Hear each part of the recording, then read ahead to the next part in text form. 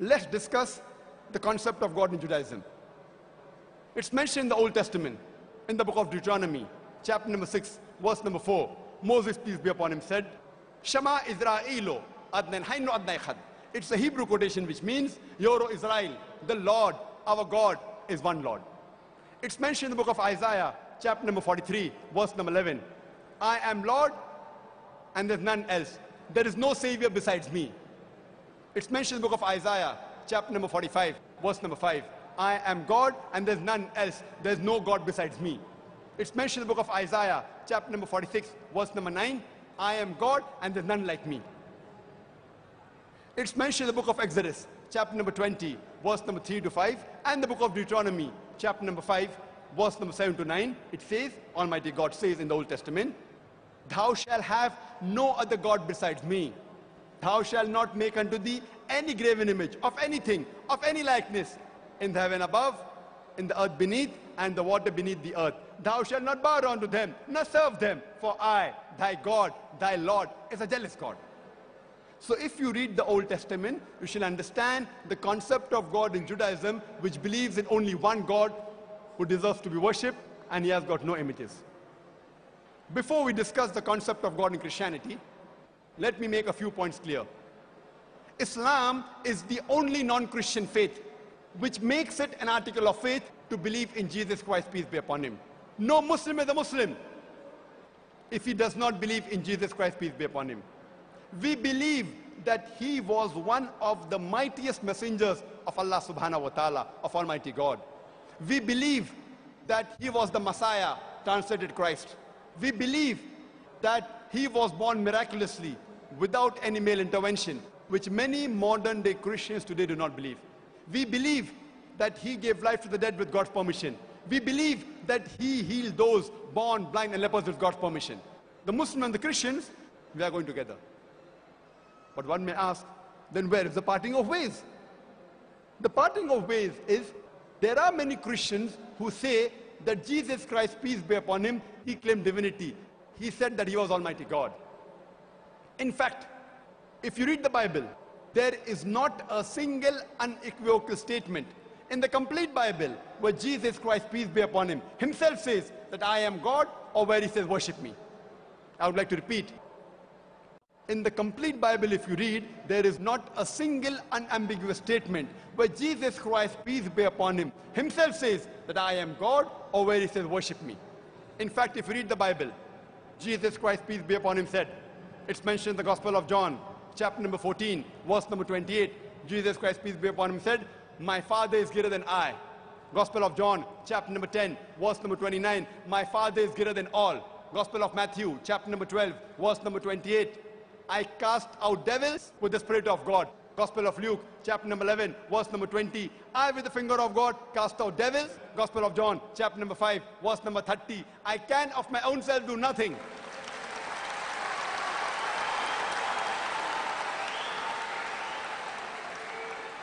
I can of my own self do nothing. As I hear, I judge, and my judgment is just. For I seek not my will, but the will of my Father. Anyone who says, I seek not my will, but the will of Almighty God, he's a Muslim. Jesus Christ, peace be upon him, is a Muslim. It's mentioned in the book of Acts, chapter number 2, verse number 22. Ye men of Israel, listen to this. Jesus of Nazareth, a man approved of God amongst you, by wonders and miracles which God did by him, and you are witness to it. A man approved of God amongst you by wonders and miracles and signs which God did by him, and you are witness to it. And when Jesus Christ was asked that which is the first of the commandment, he repeated verbatim what was said by Moses, peace be upon him. It's mentioned in the Gospel of Mark, chapter number 12, verse number 29, and he said, Shema Israelo, Adnal Hainu Adnai Khad. Hear, O Israel, the Lord, our God, is one Lord. So if you read the Christian scriptures, the Bible, it too speaks about oneness of God, who only deserves to be worshipped. Let's discuss the concept of God in Islam. The best reply that any Muslim can give you regarding the concept of Allah subhanahu wa ta'ala is quote to you Surah Ikhlas, chapter number 112, verse number 1 to 4, which says, Kul huwallahu ahad. Say he's Allah one and only. Allahu samad. Allah, the absolute and eternal. Lam yalid wa lam yulad. He begets not, nor is begotten. وَلَمْ يَكُنْ لَهُ كُفُوًا أَحَدٌ. There is nothing like him. This is a 4-line definition. If any person says that so-and-so candidate is God, and if that candidate fits in this 4-line definition, we Muslims have got no objection in accepting that candidate as God. The first is, Qul huwallahu ahad. Second, Allahu samad. Says Allah one and only, the absolute, the eternal. Lam yalid wa lam yulad. He begets not, nor is begotten. Walam yakul lahu kufuwan ahad. There's nothing like him. This Surah Ikhlas is the touchstone of theology. Whichever God you're worshipping, put him to the test of Surah Ikhlas. If that candidate passes the test, we have no objection in accepting that candidate as Allah subhanahu wa ta'ala, as Almighty God. Allah says in the Quran in Surah Isra, chapter number 17, verse number 110, Qulidullah abidur Rahman, ayamatadu, falal asmal husna. Say, call upon him by Allah or by Rahman. By whichever name you call upon him, to him belongs the most beautiful name.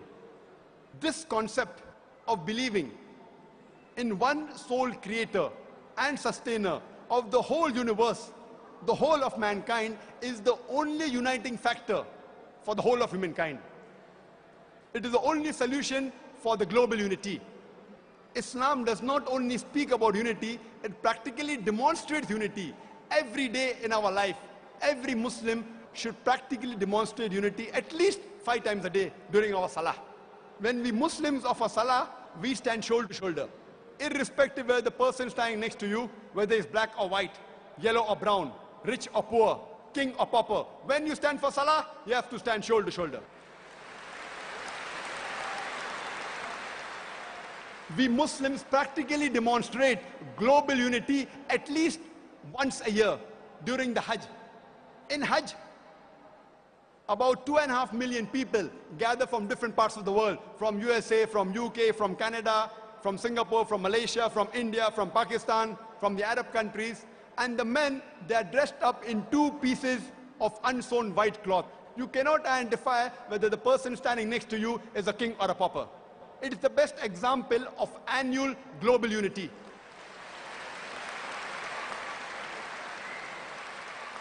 Our beloved Prophet Muhammad said, no Arab is superior to a non-Arab. Neither is a non-Arab superior to an Arab. No white man is superior to a black man. Neither is a black man superior to a white man, except by virtue, except by taqwa, except by God consciousness, except by piety. So the only solution for the global unity is believing and worshipping only one sole creator and sustainer. Now we proceed to the second part of the talk, that is global peace. Islam is the only solution for global peace. Islam comes from the root word salam, which means peace. It is also derived from the Arabic word silm, which means to submit your will to Almighty God. In short, Islam means peace acquired by submitting your will to Almighty God, Allah subhanahu wa ta'ala.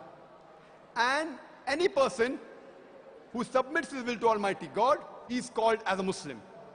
Muslim by definition means a person who has acquired peace by submitting his will to Allah subhanahu wa ta'ala, to Almighty God.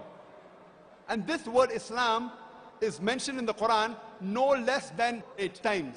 And the word salam, or Muslim, is mentioned in the Quran no less than 45 times. That's the reason the greetings of the Muslim is Assalamu alaikum. May peace be on you. And this was the greetings of all the messengers of Allah subhanahu wa ta'ala, including Jesus Christ, peace be upon him. If you read the Bible, when Jesus Christ, peace be upon him, goes to the upper room in the Gospel of Luke, chapter number 24, verse number 36, he says, Shalom alaikum in Hebrew. In Arabic, Assalamu alaikum. In English, may peace be on you. This is the best global salutation of peace. Assalamu alaikum. May peace be on you.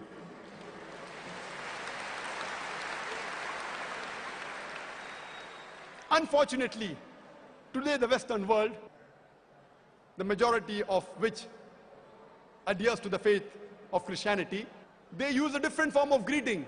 Good morning, good afternoon, good evening, hi, hello. Why don't they use the greetings of Jesus Christ, peace be upon him? May peace be on all of you.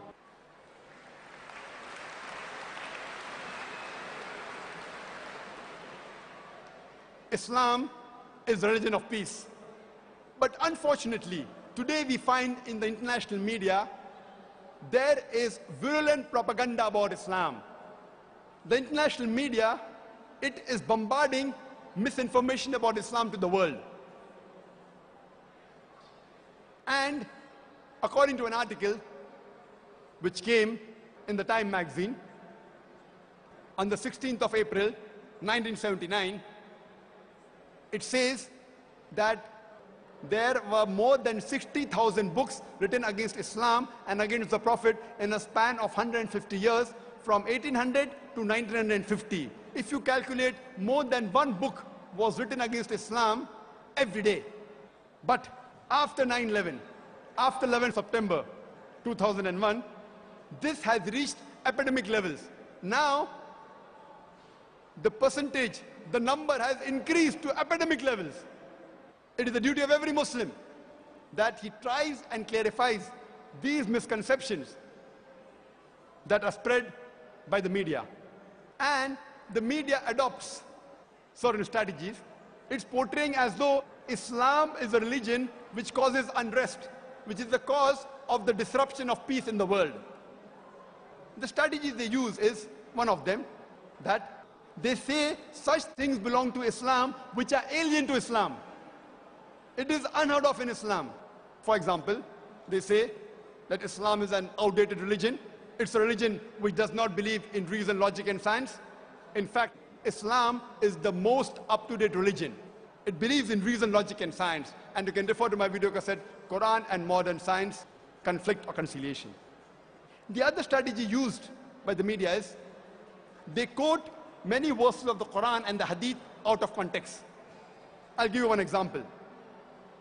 The media says, the Qur'an mentions in Surah Tawbah, chapter number 9, verse number 5, that wherever you find a kafir, into bracket non-Muslim, you kill him.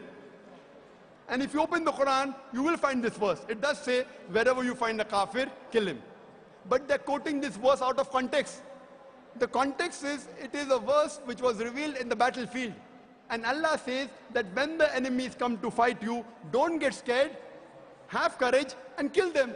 It's in the battlefield. They're quoting out of context.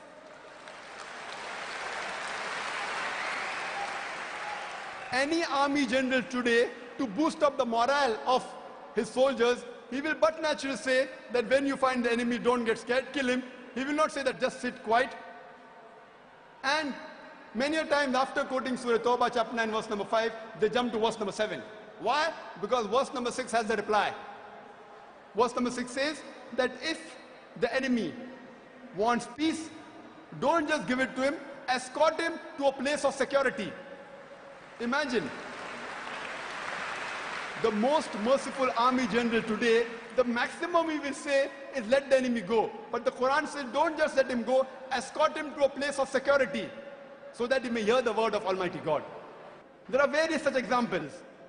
Surah Anfal chapter number 8 verse number 60 where it talks about killing the enemy. But immediately next verse, most of the time in the Quran when it speaks about killing the enemy, immediately the next verse speaks about peace. It says in Surah Anfal chapter number 8 verse number 61 that peace is better. If the enemy wants peace, give it to them. This is what the Quran says. So Quran and Islam is for peace. They quote verses out of context. The third strategy used is that they pick up black sheep of the community and they portray as though they're exemplary Muslim. I would like to ask a question. Suppose you want to judge how good is the latest Mercedes car, 500 SEL.